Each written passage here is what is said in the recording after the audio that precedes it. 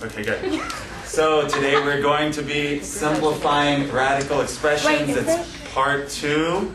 All right, you ready, class? Yeah! Yeah? Sing me something. Yay math! Yay math! Yay math! Yay math! That's like Telemundo. Oh, sorry. Okay. That's always good. Nothing beats live programming. Here we go.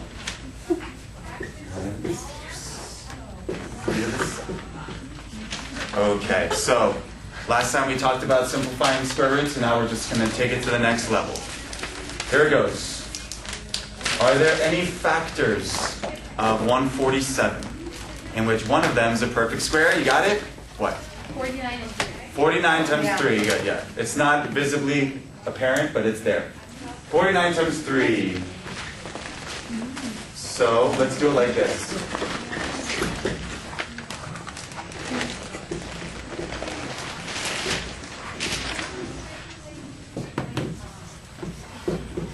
Okay, we did a little splitteroni.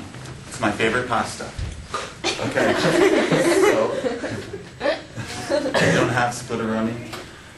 49 times 3. What's the square root of 49? Yes? 7. So can we write 7 root 3? 7 root 3 is here. Good. What's the square root of x squared? Meaning what times what equals x squared? Yes? X. X. Does that make sense? What times what equals x squared? X. So here it's x. Many times people say this is the square root of x or something. It's a common mistake. It's not. It's just x.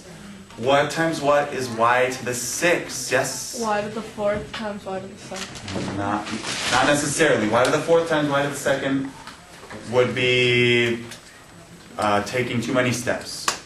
Let me ask you this, or the class. What times what is y to the 6? Y to the 3rd. Y to the 3rd. 2nd. Y to the 3rd. Y to the 3rd. Times y to the 3rd equals y to the 6. Because you add exponents. Because you add exponents right. Okay. Because you add exponents right. Yeah. Oh yeah? Oh, that's a bummer. Okay. I'm going to have to scrap this one. Okay. It's a bummer, yeah. I want to say bye. Yeah, the battery is flashing. Yeah. Battery flashing. Oh, Say bye. My bad. Oh. Say bye. We're going to get it back. Bye. Oh, we had such a... Okay. And we're back.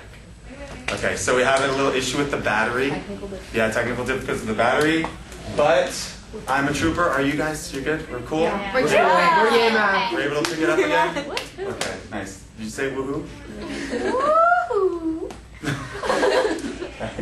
I wish I could do that. So the square root of y to the 6 is y cubed. Any questions? No. No. All right, now over here. Yes? Why is it y cubed? Y cubed times y cubed is y to the 6, right? Remember the rule for adding exponents?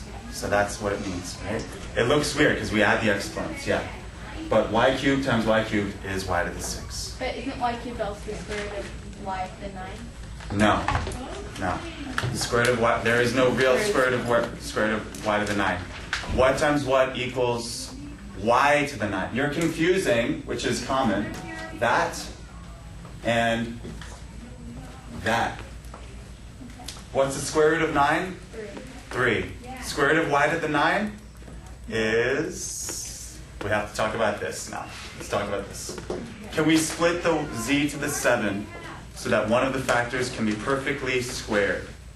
Yeah. Z to the 6th. Say it louder. Z to the 6th and z. Z to the 6. Why can't you do z to the 4th and 3 and you can split z to the 4th? Okay, good. If we did z to the 4 times z to the 3, we would again have to split z to the 3. So we'd have to do it in 2 steps. This is the simplest form. So this is a way to reduce our steps. So what is the square root of z to the 6, just like y to the 6? It's Z z cubed. Z cubed. So I'm going to break this down again. Here we go. Z to the 6 times z. So I broke it down just into 2 pieces. This is z cubed. Does this change at all? No?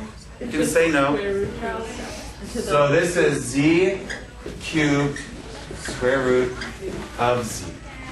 Good. So final answer multiplies all these four things. So on the outside we have a 7. What else do we have on the outside? Oh, question. Yeah. Yeah. Okay. If it's z to the 7 and it's not like z to the 4th, let's say, or something that can be reduced into, like 2 numbers or whatever, would you suggest that we do like the number before it and 1? Yes, make it an even power, the highest even power. The highest. Okay. The highest even power. Okay. Z to the 7, make it z to the 6, and another one. So z to the 13 would be what? Z to the 12. Z to the 12 and times z. Good. Z to the 101 would Z be? to the 100. 100. Okay, so z to the 101 would be z to the 50 square root of z.